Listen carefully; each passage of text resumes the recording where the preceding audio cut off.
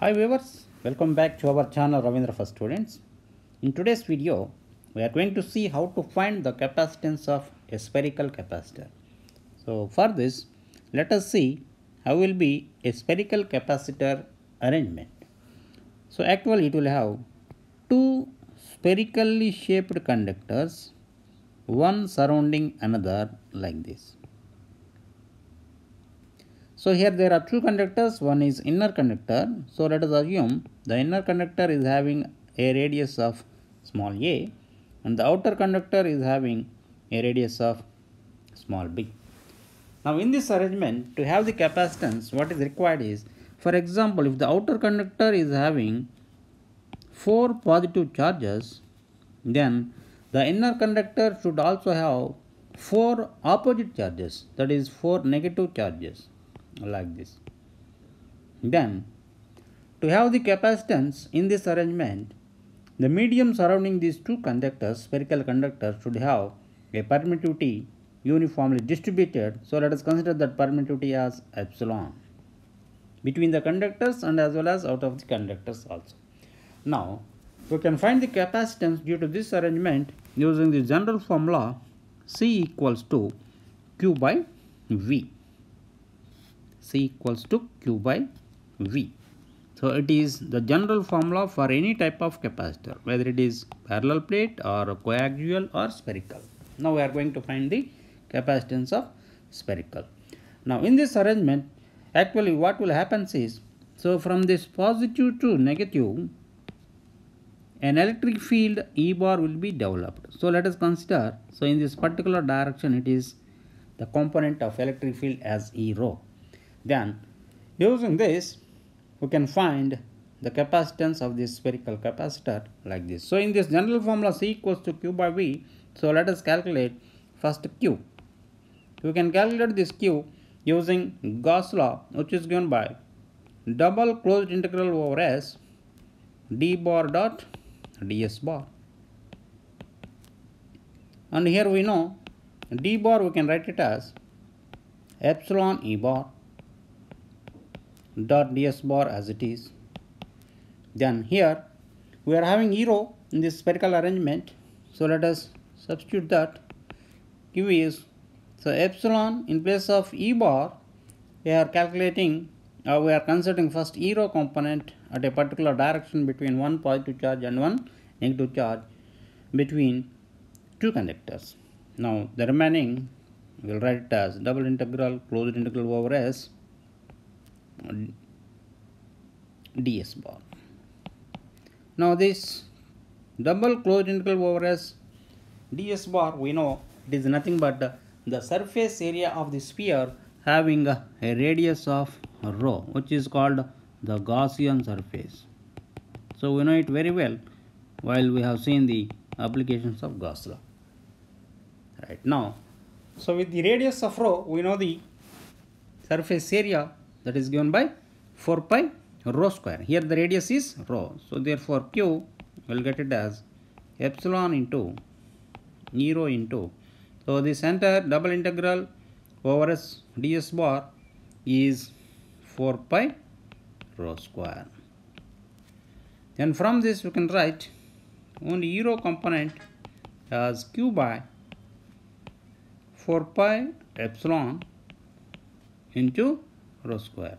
Or if you want the total electric field between all the positive and negative charges combination in the spherical capacitor, so that will be given by E bar equals to Q by 4 pi epsilon rho square into the unit vector along the radius of the sphere, so that is E rho bar. So this is E bar. So we got E bar in this spherical arrangement. Right, then, so we got this E bar in the process of finding the Q in the general formula of C equals to Q by V. Now let us see how to find out V. So to find out V, we are going to use the relation between V and E bar. So we know that it is given by V equals to minus integral over L E bar dot dl bar. Why? Because here we are having E bar. Just now we have calculated. And for this spherical arrangement, integral over L, so let us consider this as the conductor 1 and this as the conductor 2. The conductor 1 is having the radius of B and the conductor 2 is having the radius of A. Then this integral over L will become V equals to minus. Why we are having minus here? Because it is due to the work done by external agent. We know it very well. Then integral over L becomes integral B to A, that is conductor 1 to conductor 2. And E bar is, just now we have calculated, this is E bar. So we are substituting the same here, Q by 4 pi epsilon rho square into rho bar. And what is the dl bar along rho direction? So dl bar is d rho bar. So here we have to write dot d rho bar. So we know that rho bar dot rho bar is 1.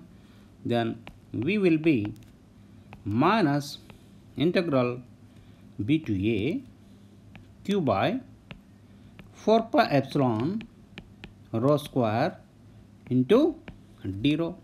We will take all the constant terms outside. V equals to minus Q by 4 pi epsilon are the constants because we have to integrate with respect to rho. So therefore it is minus integral over B to A Q by 4 pi epsilon taken outside. So what is remaining is 1 by rho square d rho. Here we have to integrate 1 by rho square d rho. So that is given by V equals to minus Q by 4 pi epsilon. So 1 by rho square, it is rho power minus 2. So the integration will get it as minus 1 by rho and the limits from B to A.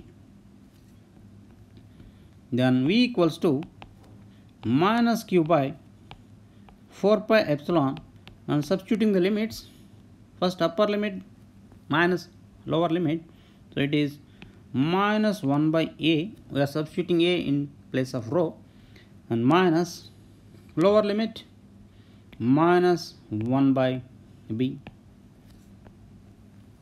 Right, then if we take minus common, so V equals to minus Q by 4 pi epsilon, and taking minus common in this, it is 1 by A minus 1 by B, and here we have taken minus common to cancel with the already existing minus. So finally V equals to Q by 4 pi epsilon into 1 by A minus 1 by B. And actually what we want is C. C is given by Q by V. So in this we are having both Q and V left hand side. So Q by V we can write it as 4 pi epsilon divided by this entire multiplying factor comes into denominator, that is 1 by A minus 1 by B.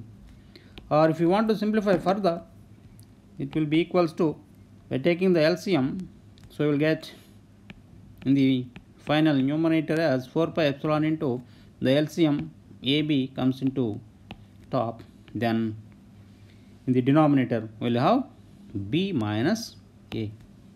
So that equals to C for a spherical capacitor. Here remember, B is greater than A. The outer conductor having the radius of B and the inner conductor is having the radius of A. B is greater than A. So this is the capacitance of a spherical capacitor. C equals to 4 pi into AB divided by B minus A.